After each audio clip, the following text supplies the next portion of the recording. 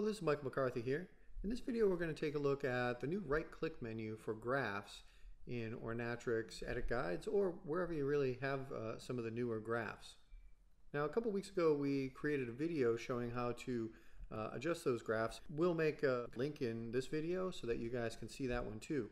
This one will be pretty quick because really what we're looking at is our ability to go into Edit Guides or anything else with one of these new graphs here and get to those presets. So previously when you go in here you could kind of pick a preset from here, but that's kind of a bunch of clicks. And in the last video we looked at setting up our own presets for root only and tip only grooming, which is really pretty useful.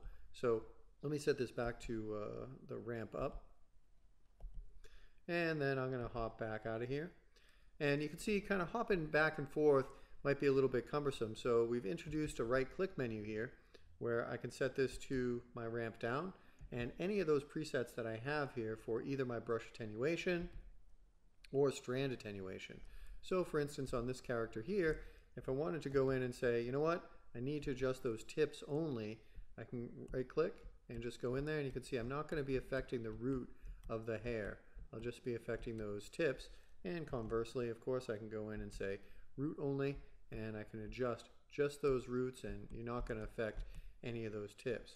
And hopefully you can see how this is much faster, really kind of quick to go in and adjust these, and you can make all sorts of different presets for either the current groom you're doing or stuff that you would use all the time. So I do use the root and tip one all the time, and you can easily set these back to defaults very quickly. You can do this for the attenuation too, so like you want a hard or a soft attenuation, you can adjust those.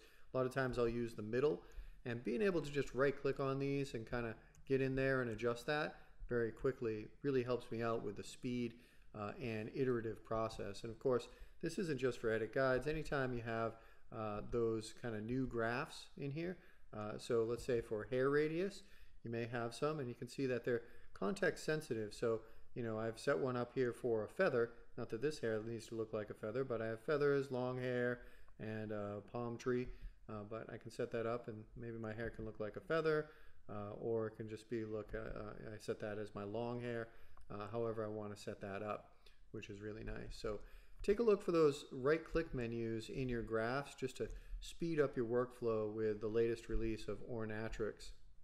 Alright, well hopefully that helps you in your grooves. Thank you very much.